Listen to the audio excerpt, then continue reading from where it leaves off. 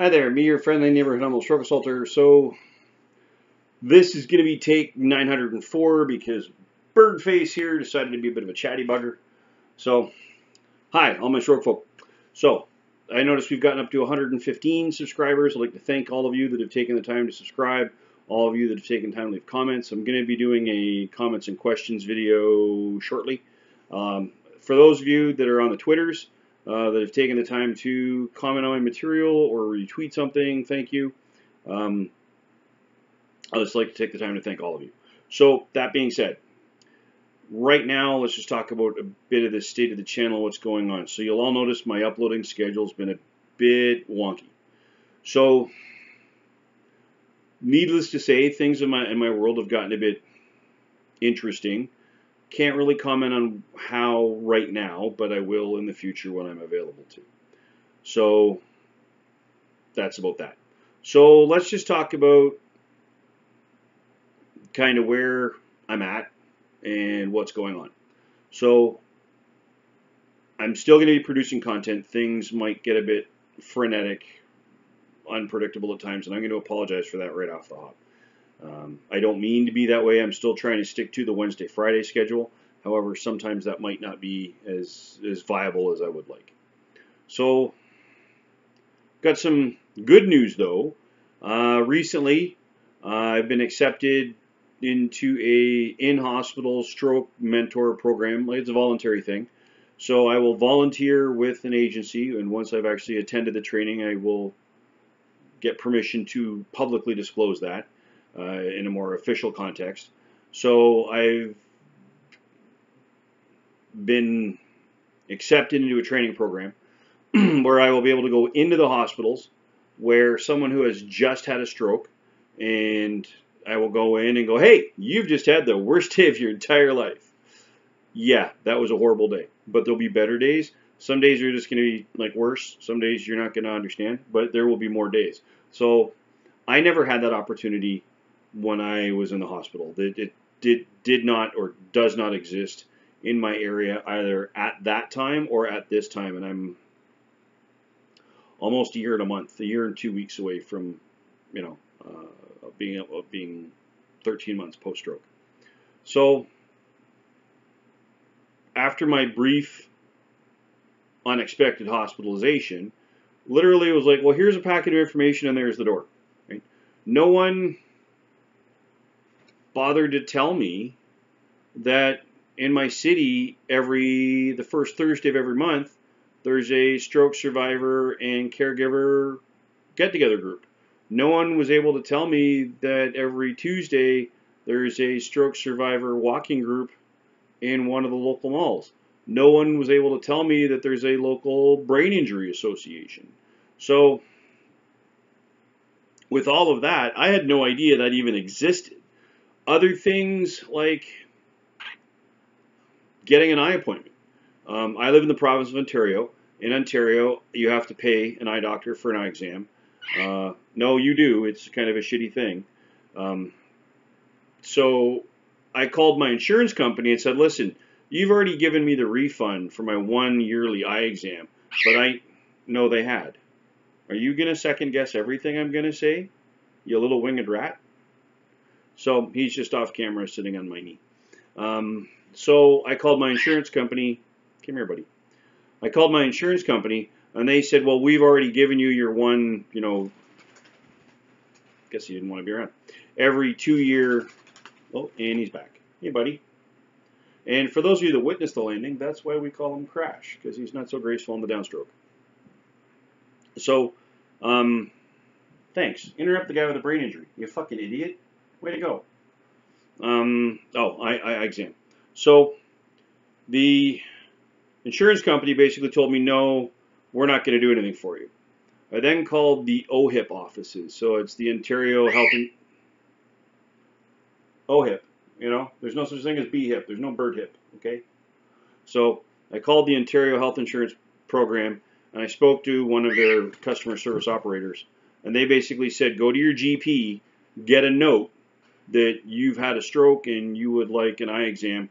And even my GP was like, what am I doing this for? I'm like, because OHIP says they will give me a free eye exam if you sign off on this. So even my doctor was pretty much uninformed.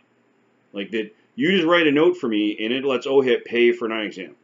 And he was more concerned at times about writing me notes on how it's going to come back on him than my needs, right? So even doctors are really uninformed. It's not that they're not educated people, because they've gone to school for a really long time.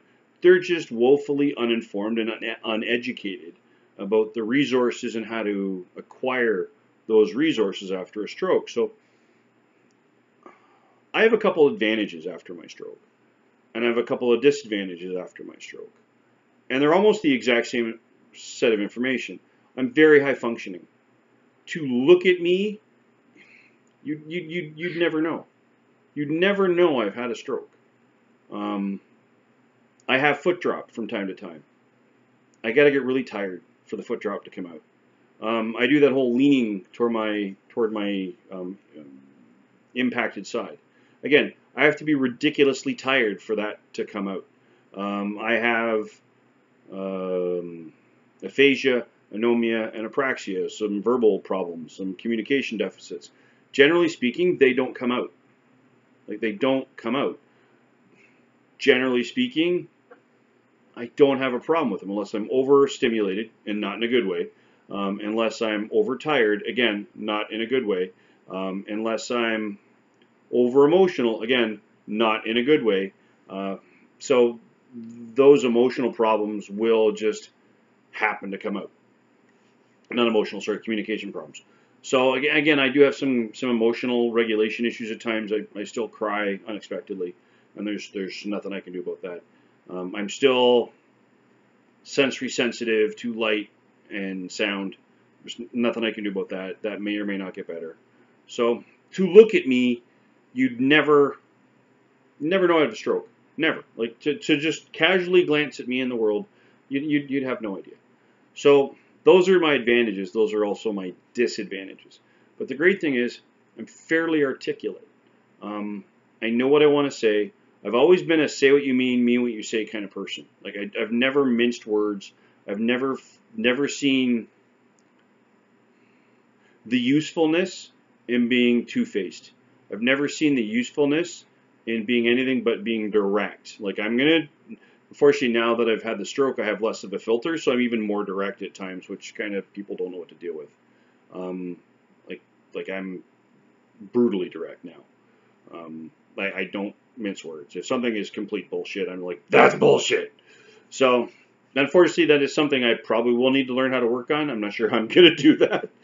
But, needless to say, I'm a little bit more direct now. So, that program, I'm not going to name the agency yet until I get permission to do so.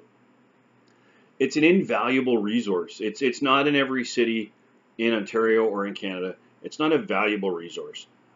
It's an indispensable resource, right? Unfortunately, because it's not administered through hospitals or rehab facilities, you need to get permission to go in.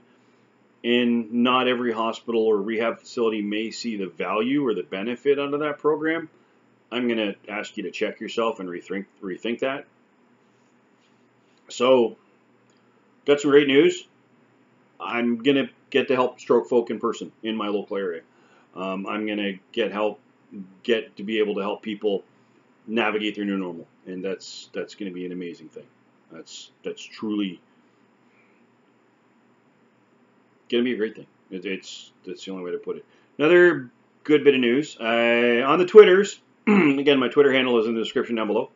On the Twitters, I've been in conversation with Sobeys a couple of times, and Sobeys has said that they are going to publicly roll out their quiet hour shopping experience for those that are neurologically sensitive or psychologically sensitive to ambient noise, sound, and what have you. They're going to roll it out nationwide. They're going to roll it out nationwide. So if there is a Sobeys near you or one of the umbrella stores under the Sobeys umbrella, go to your nearest store, find the manager, and talk to them. Let them know how how valuable a service like that would be for you, how that would then change your shopping experience. Like, just let them know how valuable that is. I'm going to be doing probably a video tomorrow to make up for the video that I didn't do, because I don't really count this as a video per se.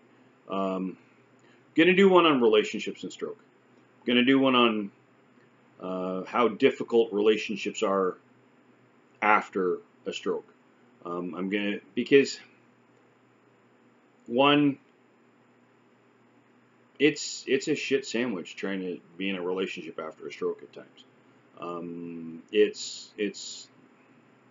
And I don't mean, and this is not directed at my girlfriend in any way.